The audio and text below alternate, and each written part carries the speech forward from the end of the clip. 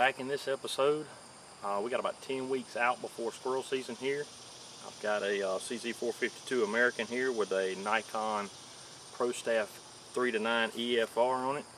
I need to get some dope on this rifle, and I'd like to take you through what I do when I sight in my squirrel rifles, 25, 50, 35, and 15, and take you through the process and show you how I figure out what ammo I'm going to shoot, take notes and find out what I'm doing at 50, 35, 25, and 15, and just the process I go through when I sight a squirrel rifle in for the season. So let's take that journey together and let's learn something together. Alright, so I've removed the bolt from my rifle. I'm in at 25 yards right now. I've taken my eyes and I'm looking down through the bore. Of course, I can't get this thing to focus on the bore and show you the target on the other end. But with my eyes open, both of them, I'm able to look down this and be able to see that my bore is in the middle of that target. Now, that also needs to correspond with my scope. I haven't tried this yet, so I don't know how it's going to work. So there's my target, and that's where my crosshairs are. So I need to relocate those crosshairs to the middle of that target where I've got that bore pointing right now. So that means I need to come left and maybe a little bit down, if you can see that. So those are the adjustments I'm going to make. Okay, so from the last clip you've seen that I was high and right. Now I've made adjustments via my turrets on top of my scope and on the side of my scope to adjust me to the middle of that target. Now I just need to see if I can lay a group down in the middle of that target. My ammunition of choice today that I'm going to start with, hopefully it'll work, is a CCI Mini Mag 36 grain hollow point. Alright, so I've got 5 rounds of CCI Mini Mag loaded up. We'll go ears on, eyes on. We're going to see where this bore sight ends up.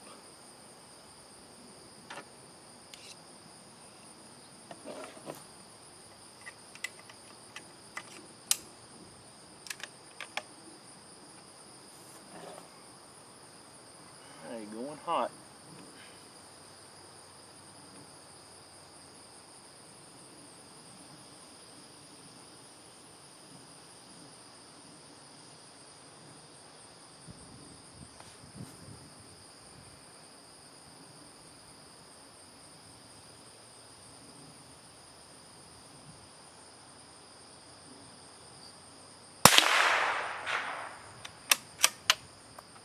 Just a touch high and to the right.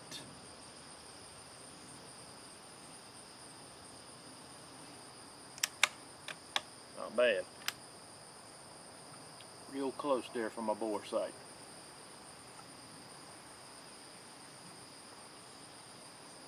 I'll shoot another one just to make sure I'm grouping there, and then I'll make my adjustments.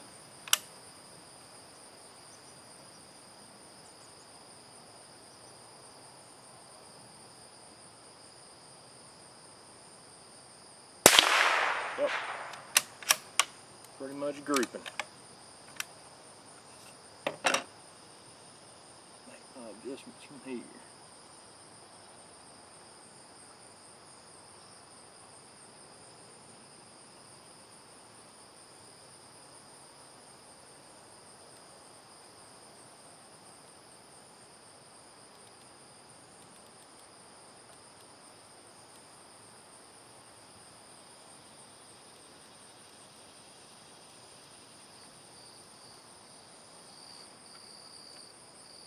Give that a try now, see if I can't line it up right in the bullseye.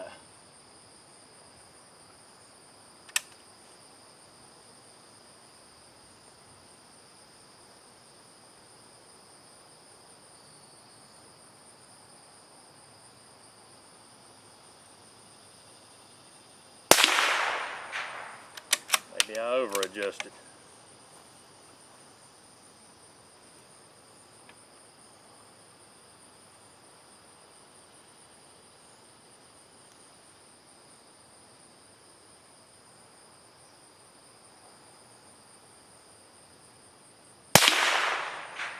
just a little bit.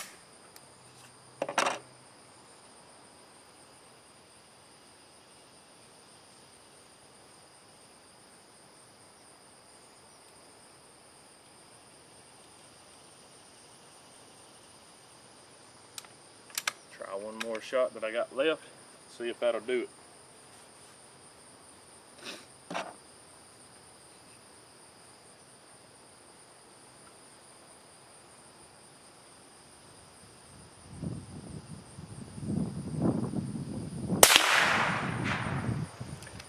Pretty much there.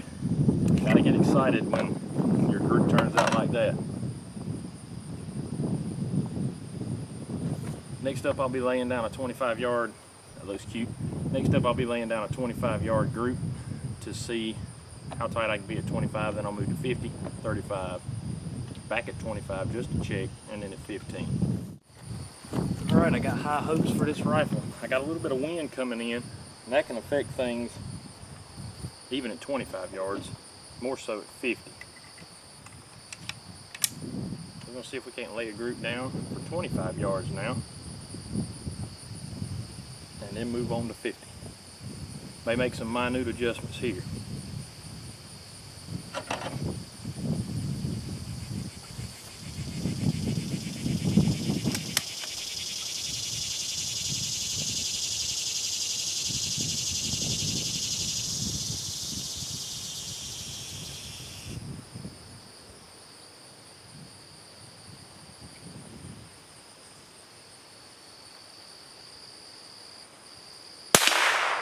Oh yeah. So you want to calm yourself down, rest your heart rate, exhale. I try to hold that and press through that trigger, pressing it straight to the rear of the gun so you can make it the most accurate shot you can. Of course, a rest helps that. Go on and see if we can't pile this group up, make a nice clover leaf group.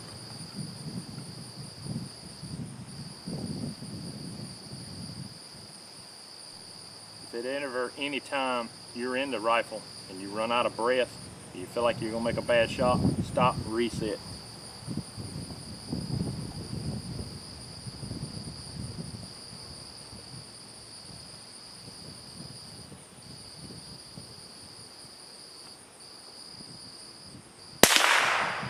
A little bit off.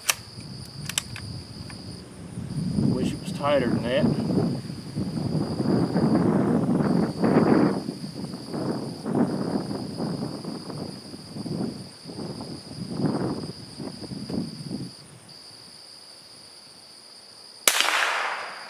Now we got them touching.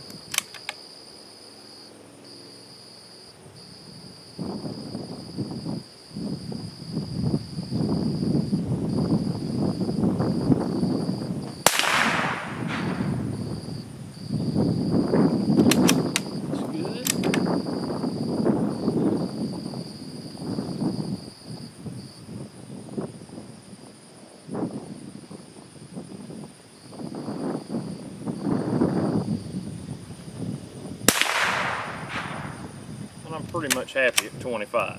I don't know that I need to make any other adjustments. So we're gonna move it back to 50. All right guys, a little change of pace here. Don't mean to throw a curveball in it, but I did a little off-camera work since I had another variety of ammo here, which is SK, high velocity hollow point. Just laid down a group off camera, and I'm gonna put one on camera for you. But this is gonna be the ammo that I'm switching to. Just to bring you to this point, that CCI Mini Mag 7-cent a round, this is 15-cent a round. I know that may be a little high for you to shoot, but when you see the type of group that this type of ammunition lays down, you may want to change your way of thinking about the type of ammo you're running in your Squirrel gun. Just a thought. Be back with you with a group from this ammo at 25. Let's see what that SK high velocity hollow point can do at 25.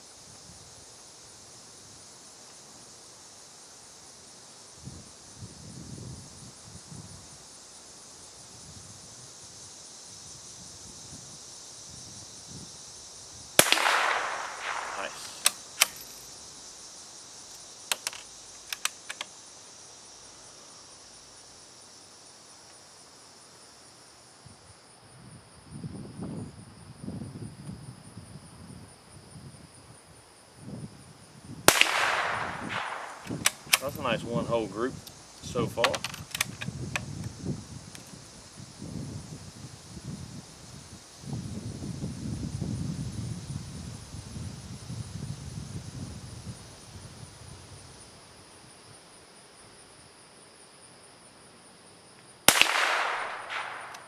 And thus proving the point that 15-cent a round ammo may be worth it to you.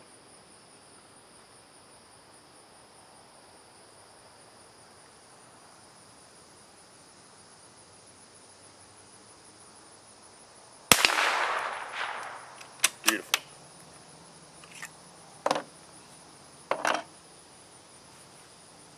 I'd say we're ready to take it from 50 to 50 from here, where I'm going to make my final adjustments. Always make my final adjustments at 50, and I'll bring it back to 35, record that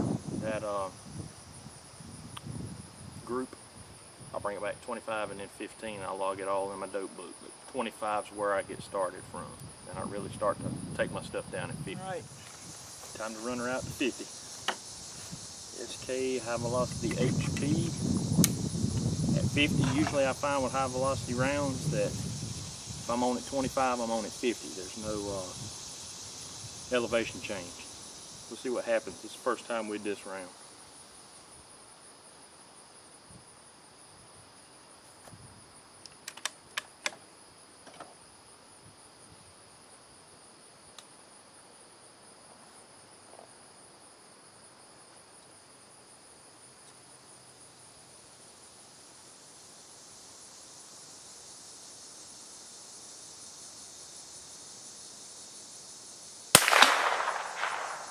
Pretty much in the center. I long for something more than 9 power. Even though I like 3 to 9 scopes, I always want more. They are heavier to carry in the woods. Most of your shots for squirrels are going to be somewhere between 25 and 40 yards. It's got enough power to do the job. When I'm sighting in target practice, I'd love to have 14, 16, 18 or 20 power to get to at 50 yards.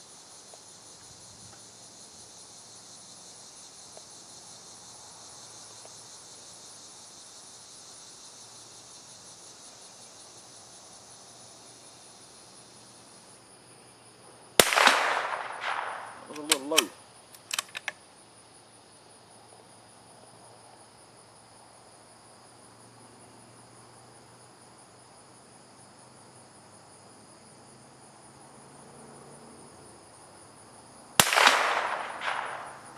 Appeared to be low too.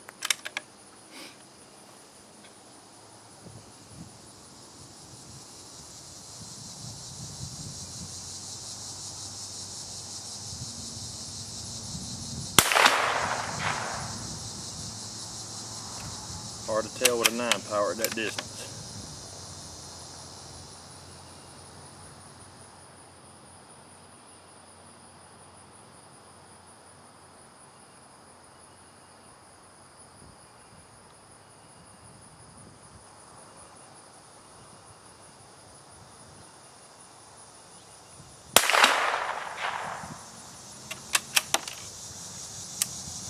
Not as good as I'd like.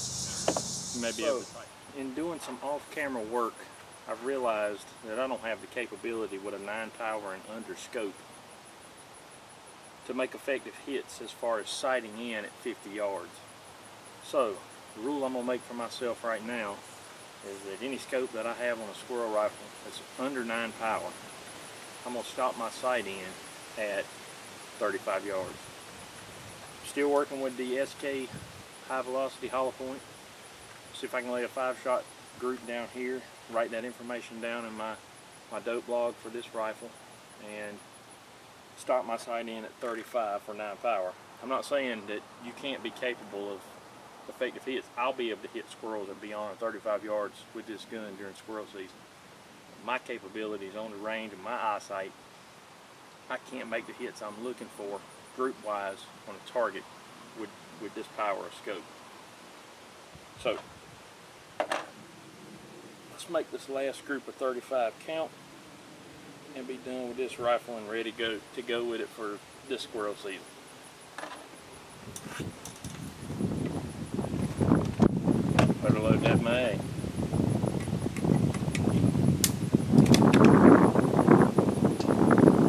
windy too. I'm sure that's going to affect some things.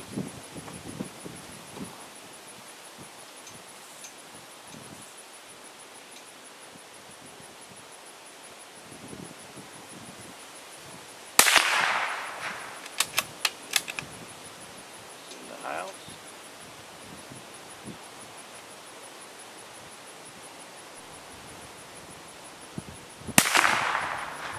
Yes, sir.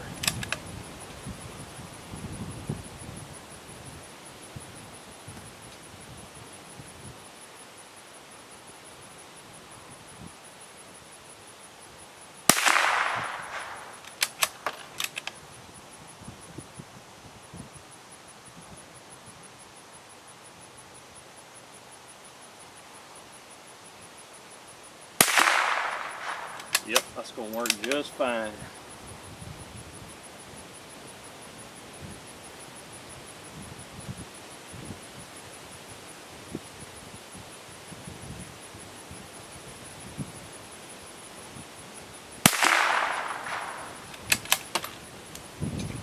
Excellent group. Now, the thing I'm going to do to finish this gun off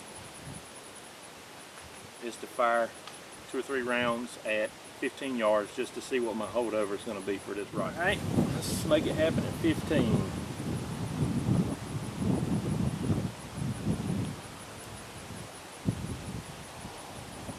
Run a real quick 3-shot group.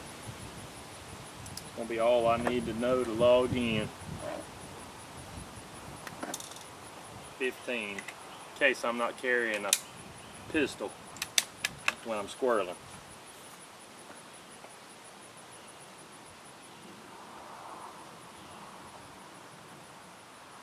Nice thing about a adjustable objective is that my target now that I've turned it down is not blurry at all. Nice crisp clear picture.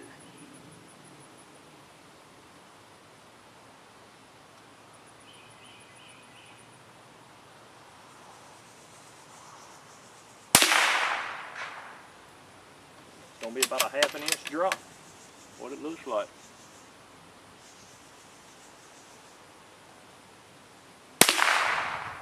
Yep, so that's how much I'm going to have to hold over a squirrel.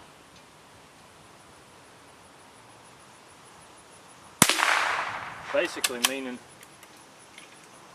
if I want to take a headshot at 15 yards, if that opportunity presents itself, basically I'm going to put the top of my crosshairs on the top of that squirrel's head, where the actual part of his head silhouettes is where I'll rest my crosshairs. Because a ½ inch drop, I should be able to hit him in the eye when I do that. That's it for this gun. That's it for this sight in. I'm glad I've learned that 35 yards is my limit, and on a 9-power scope and under. I'm satisfied with where it's shooting with these SK high velocities. Excited to try this round out this year. Glad it's working for me. Can't find those right now. Glad I've got 1 brick of them at least. That'll certainly get me through season. But thanks for joining me. Maybe I'll have another video coming out with a total 50-yard sight in. I may just shoot that one right after this one. Hope you enjoyed it. Hope you learned something. Thanks for tuning in. Nate Bone Buster, out.